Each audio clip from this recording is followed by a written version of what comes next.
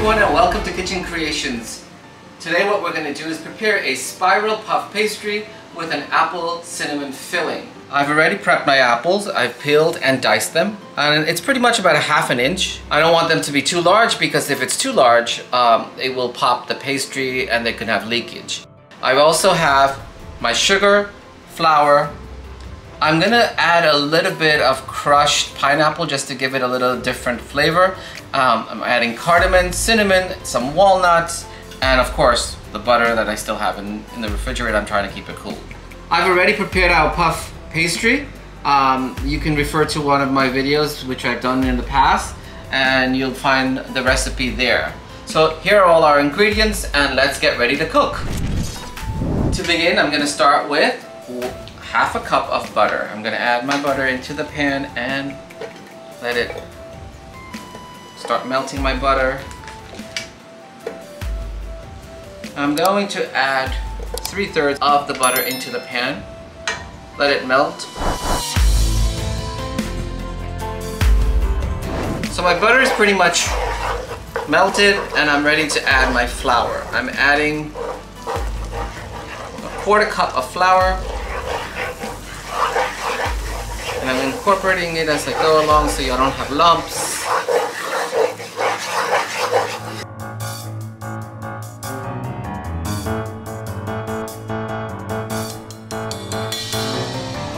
I am now ready to add my apples.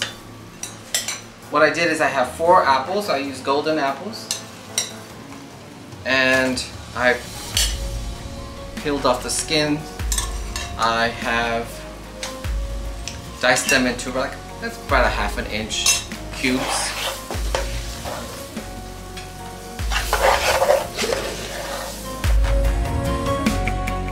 The apples cook a little bit, but you don't want the flame to be too high because your flour will burn.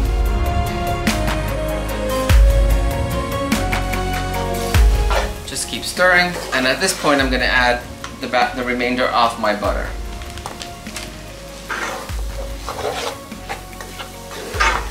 And here's where we now add all our flavors.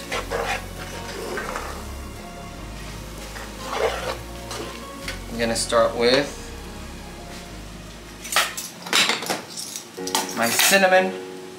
Guys, and I really am measuring for your benefit, but normally I will just wing it. So I'm doing ½ teaspoon of cinnamon, 1/4 teaspoon of cardamom. Want to get it all incorporated.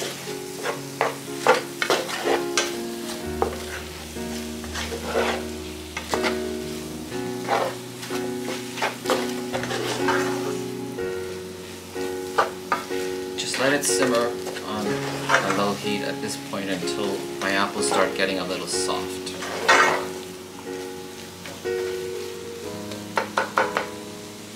And to that I'm having ½ cup of sugar.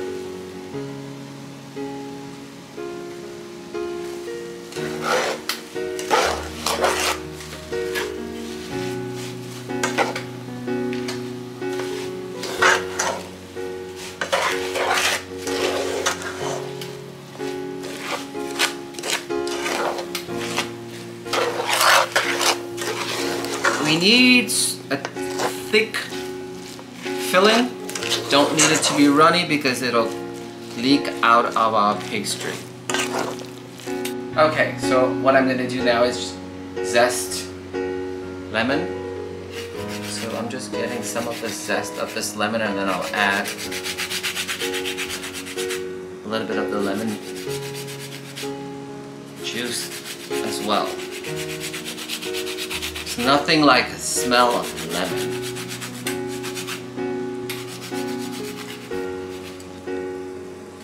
Okay.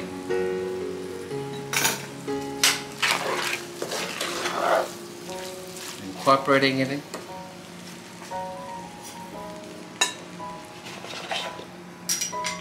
And I'm also going to add I would say about a teaspoon of lemon juice.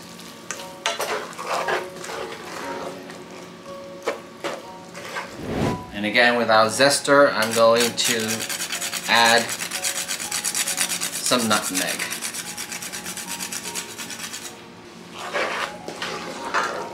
And we're almost ready. Thicken a little, and if I feel like I need to add a little bit of cornstarch to thicken it up a little more, I will do that. And now what I'm going to do is I'm adding 2 tablespoons of crushed pineapple. Stir that in. Another minute or so and we should be ready. So once this is done, we're going to have to let it cool. And once it cools, then we can start filling into our dough. And after that, we'll fry the dough. So I think we're pretty much ready. I just tasted this and I think to my taste, I'd like to add a little more of my cinnamon. It's up to you.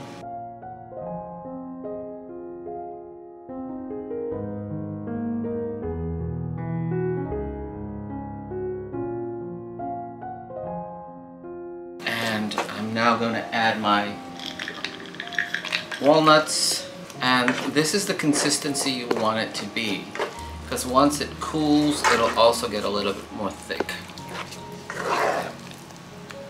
So we're going to allow this to cool, and we'll be back to fill. My filling is cool, and it's in a pretty decent consistency. It's not runny, and I am ready to fill my pastry. I filled a few already. Let me show you a little bit of what the pastry looks like with the lamination. And I will cut into this one here. And there you have it. You can see, okay, and let's get ready to fill. I'm gonna add a little flour to my board, and I am just pressing. I'm getting a little bit of the flakes because I have frozen this. I'm going to roll out a little. Let's move these on here.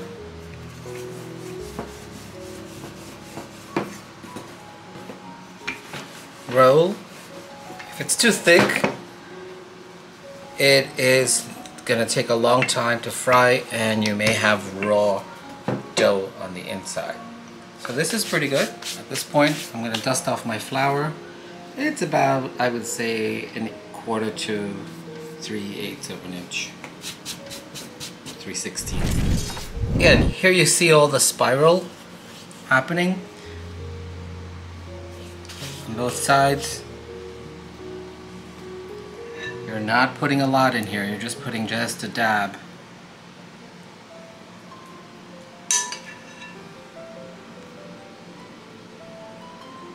What I like to do now is just press it down,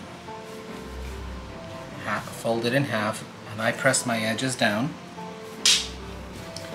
And now we press, fold, press, fold, press, fold, and you continue around.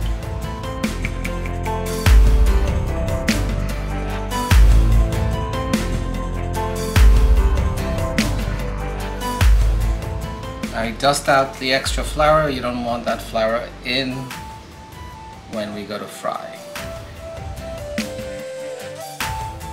I'm checking on this because I'm hearing a little crackling, so I want to see if there could be some moisture coming out of one of these pastries, and it's possibly that's what's happening, but I'm going to give it a little bit more just to get a little golden and we should be okay.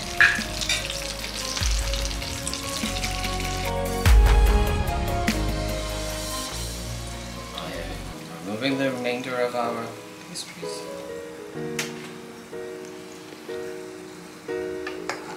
Nice light golden brown.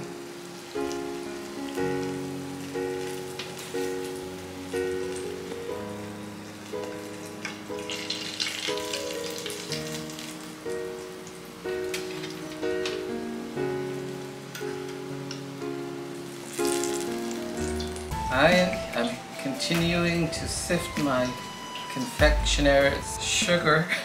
So my sugar is sifted, and to that I'm going to add only 2 ingredients.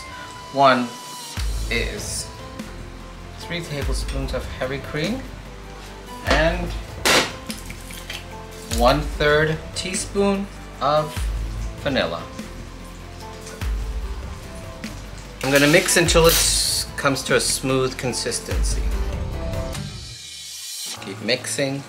And you want it to be a little runny because we're going to drizzle this over our pastry. And you can see it's a little thick. I'm going to need to bring in some more milk. So I'm adding another 3 tablespoons of heavy whipping cream.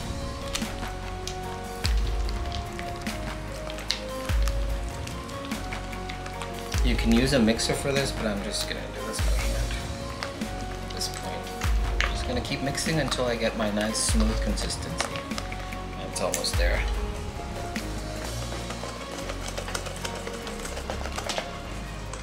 And there you have it.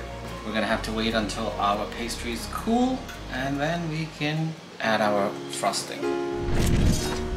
And our pastries are cool now, and I'm going to get ready to do my icing drizzle. Just want to add a little sugar onto this. And I'm just going to drizzle some on here. So we're ready. They're cooled. I'm just going to place a few on the plate.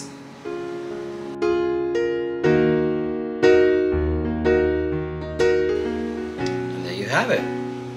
So everyone, thank you very much for joining me today on Kitchen Creations. And here's our final product, our puff pastry with an apple pie filling. Again, this is a new recipe, something I thought of and I said let's try it after making the samosas. Get to try it and enjoy it. Here's one of our pastries. I'm just going to break it open. You can hear the crunch of this pastry. Thank you for joining Kitchen Creations today. It's been a pleasure. Please remember to like, share, and subscribe. And I look forward, as always, to seeing you on our next video. Have a great day.